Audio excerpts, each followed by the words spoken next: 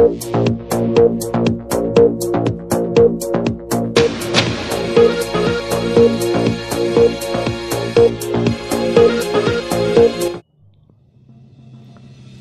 पवार यांना पार्थ पवार यांना निवडून आणण्याची खरोखरच इच्छा होती, तर त्यांनी त्याला बारामतीतून उमेदवारी का दिली नाही?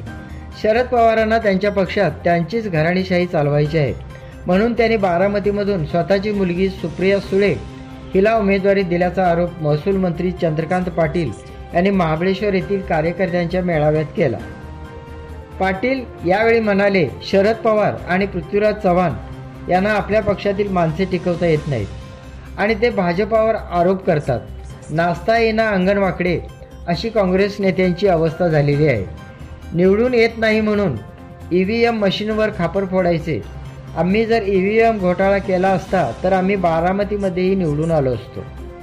भाजपामध्ये मोठ्या संख्येने लोक येण्यामागं पंतप्रधान मोदी यांच्यासारखे कणखर नेतृत्व देशाला लाभले असल्याचे सांगत पाटील म्हणाले, मोदींच्या नेतृत्वाखाली देशाचा विकास होत आहे. भाजपाची मते, सिद्धांत, कार्यप्रणाली लोकांना पटली आहे, म्हणूनच लोक भाजपाकडे आकृष्ट होत आहेत. तुम्हाला साध्या साध्या वाटणाऱ्या बाबी तुम्ही सत्ता असताना केल्या नाहीत, त्या आम्ही केल्या.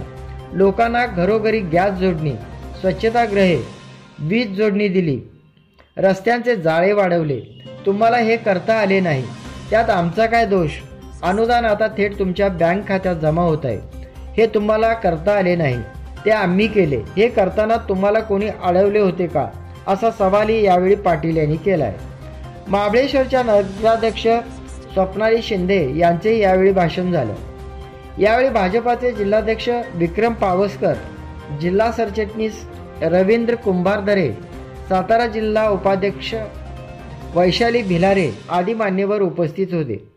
यावेळी भाजपात स्थानिक कार्यकर्त्यांनी प्रवेश केला.